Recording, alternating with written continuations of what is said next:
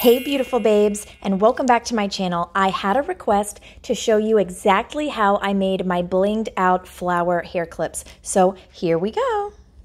I bought these flower clips a few months back from Amazon, and you'll be able to find everything linked in the description below.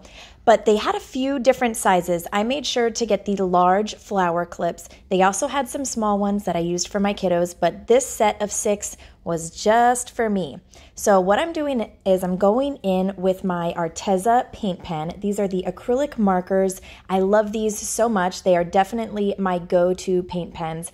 The color that I'm using is A303 Bumblebee Yellow, and I'm just coloring the middle. Now, while I let that dry, I'm going to be going in with my first stone color, and this is called Kyiv, and it's my rock candy bling that you can find exclusively at the Glitter Heart Company.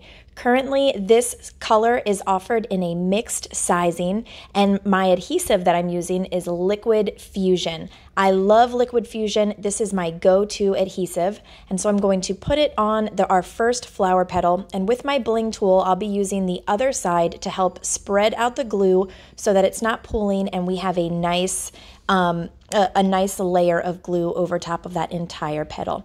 Now, because these stones are mixed sizes, we're just going to randomly put them around wherever they fit. And we're just going to keep going until the first petal is completely covered up, and then we will go into all of the other petals. So I'm going to speed this up for you so you don't have to watch me do all of this.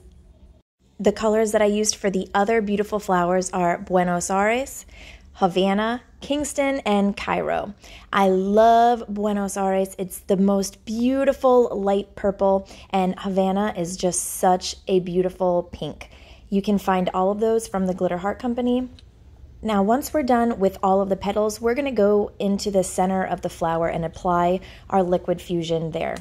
For 3 of the flowers, I used pink in the middle, and that was Havana, and then the other 3 I'm using Sydney, which is the beautiful yellow. It's not a super bright yellow. I call it kind of like a retro yellow because it has that muted tone to it, which I really love so much. It makes these flowers really pop. I am using the Liquid Fusion yet again, and we're going to spread that all around so that there's something for our stones to adhere to.